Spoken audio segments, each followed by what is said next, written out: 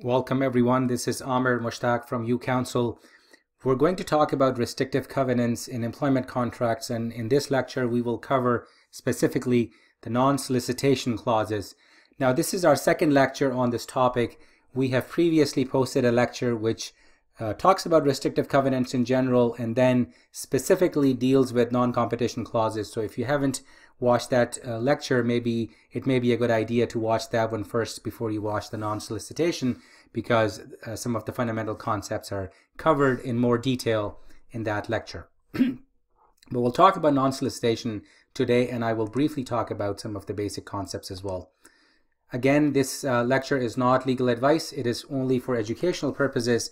So if you have any specific questions regarding your own issues, you should contact a lawyer or a paralegal or the Law Society of Ontario for any referrals. What is a restrictive covenant? It is a clause in your employment contract that limits the employee's ability to do something during or after employment. Most of the time these clauses talk about what you cannot do after your employment ends, whether you resign or whether your employment is terminated, because what you cannot do during your employment is generally covered by some of the fundamental principles of your employment relationship. For example, you have an obligation to work in the best interest of your employer, and you have duty of loyalty and fidelity towards your employer. What are some of the common restrictive covenants? Non-competition, we have a lecture on that. Non-solicitation, we'll talk about that today.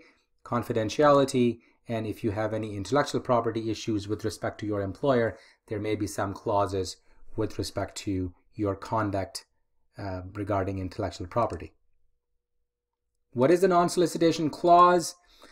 Non-solicitation clause limits the employee's ability to solicit any of the customers of the employer. So that's sort of one main area of non-solicitation. And the second main area is it restricts the employee's ability to solicit any of the employees of your former employer.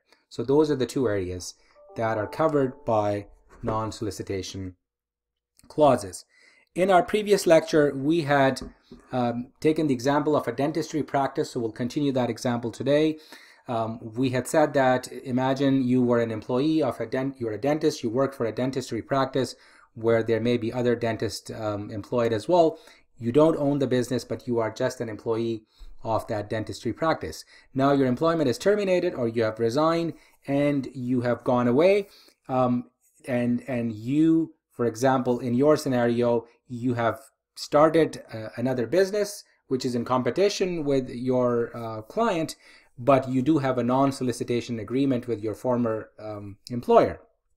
So in that situation, your non-solicitation agreement may limit your ability to solicit business from the clients of your previous employer, or solicit any of the employees. You know, maybe you like the receptionist at previous employer and you want to offer her a better job and better salary, and you may not be able to do that if you have a non-solicit agreement with your former employer. Similarly, you may be familiar with dental hygienist or other dentists that you want to attract to your business, and you may not be allowed to do that. So in most of the cases, with respect to securing or safeguarding the business interests of the employer, if a non-solicitation clause is properly drafted, that is usually sufficient to safeguard any of the business interest of the employer from a departing employee. What are some of the underlying principles of non-solicitation? They're somewhat similar to the principles in non-competition, but what you want to keep in mind is that courts prefer non-solicitation clauses over non-compete clauses. And as I said earlier, in most cases, courts believe that if you are a business and you want to protect your business interest, that could be sufficiently achieved through non-solicitation clauses as opposed to a non-compete clause. So a court will prefer a non-solicit clause in an employment agreement and will enforce it if it is properly drafted and has a correct scope. So court will enforce the non-solicit clause if it is properly drafted, and the standard that the court uses to determine whether a non-solicitation clause is appropriate is again reasonable standard. Reasonableness is a similar standard that was used in a review of non-competition clauses, and the same reasonable standard is used in the assessment of a non-solicitation clause. Also, the court will look towards the wording of the clause to determine whether the wording is clear, there's no ambiguity, the clause is not vague, and then it is narrow. It is narrow enough that it protects the interest of the business, yet allows the employee to earn his or her own living through the means that the employee wants to engage in. What is the legal framework of non-solicitation clauses that the court adopts in reviewing and determining whether a clause is enforceable? Again, it's similar to what's in non-competition. The court will look at the geographic limit and closely review and determine whether the geographic limit is appropriate or not. The court will look at the temporal limit. We have discussed both of these factors in our previous lecture in non-competition, so you may want to check that lecture if you have not reviewed it. Again, if the scope is too broad, then the court will throw the clause out. If the temporal limit is too long, or if there's no temporal limit, for example, the clause states that the non-solicitation will continue indefinitely, then the court will definitely throw that clause out and make it unenforceable. Then it is important, which is slightly different than in non-competition, that the action that you are not to do is solicitation. So the clause should be limited to the act of solicitation. Solicitation is you reaching out to a customer of your previous employer, you reaching out to an employee of previous employer. That's the solicitation part. So the act should be limited to non-solicitation. You as an employee should not be soliciting. So what that means is, if a previous client of your former employer finds out by his own or her own means that you have started your own business and wants to bring his or her business to you, then that's not solicitation. You are not doing anything to solicit that business.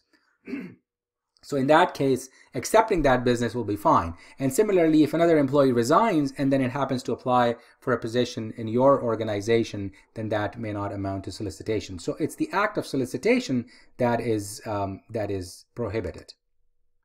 Now also, the court will closely monitor the scope of the limitation. So what exactly is it that you're not allowed to do? So for example, in case of dealing with previous customers, the clause may say that for a period of 1 year, you cannot solicit all of or any and all of the customers of the former employer.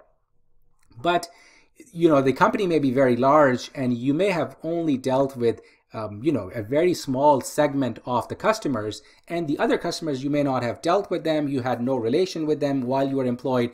You did not know them directly as part of your employment. So is it fair to limit your solicitation to all of the customers that you may not have even dealt with, or should it be limited to the customers that you had dealt with?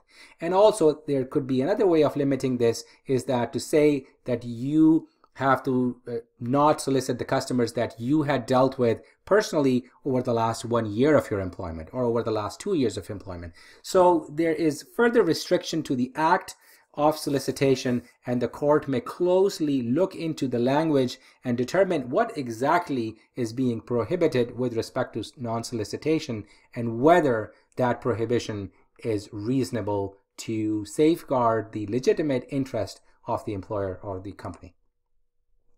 Now, let me give you a real example. I'll take you to a case that was recently in 2016 decided by the court, and part of it dealt with the non-solicitation clause. So let's go there, and then we will read it together so that it will give you a real sense of how the courts look into these non-competition clauses. So in this case, there was a non-solicitation clause. So in this case, there was a non-solicitation clause, and so the court, let's see how the court dealt with that.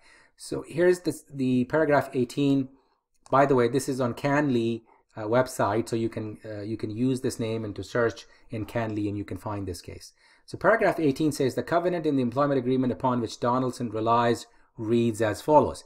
Mary agrees that in the event of termination or resignation, that she will not solicit or accept business from any. So this is important, and I'll talk about it. So not solicit or accept business from any corporate accounts, so any corporate account, or customers, that are serviced by Uniglobe Donaldson Travel directly or indirectly. So it's seems like a pretty broad restriction, and it doesn't even have a temporal limit. So how has the court analyzed it? The court says it is noted that this covenant contains neither a geographical nor a temporal restriction on Murphy's obligation. So there's no geographical limit, there's no temporal limit, and most likely on that basis the court will in itself throw out this clause and not make it enforceable. The court further says, it is also noted that the obligation which the restrictive covenant purports to place on Murphy extends beyond an obligation not to solicit corporate accounts or customers that were and are serviced by Donaldson, to include an obligation not to accept business from such accounts or customers. See, so where I mentioned that the obligation should be limited to not solicit, not to accept business, because business has a right to go wherever it wants to go. So if someone comes and brings business to you because they liked you, or because they like your business, because they like your customer service, they're entitled to do that. They're not stuck. They're not bound with your previous employer. So if someone brings you business, you are allowed to accept it. It's the solicitation part that you're not allowed. So when this clause says that Mary was not allowed to solicit or accept business, that makes the clause unenforceable.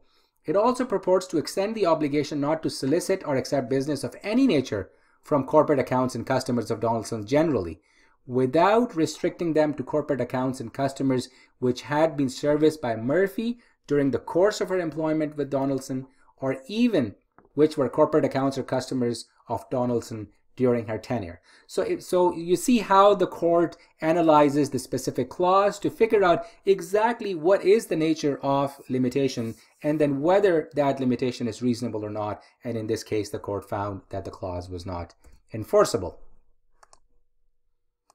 So this is the case name that I mentioned, Donaldson Travel Inc. versus Murphy et al. 2016, Ontario Superior Court 740. You can put it in Canly and you can get this whole case and read it for your interest. What you want to remember is that the non-solicitation clauses will be enforceable if they are reasonably drafted and properly drafted, so the court will enforce it, and the court believes that non-solicitation clauses are sufficient in most of the cases for the employer to protect its interest, and non-competition clause may not be necessary.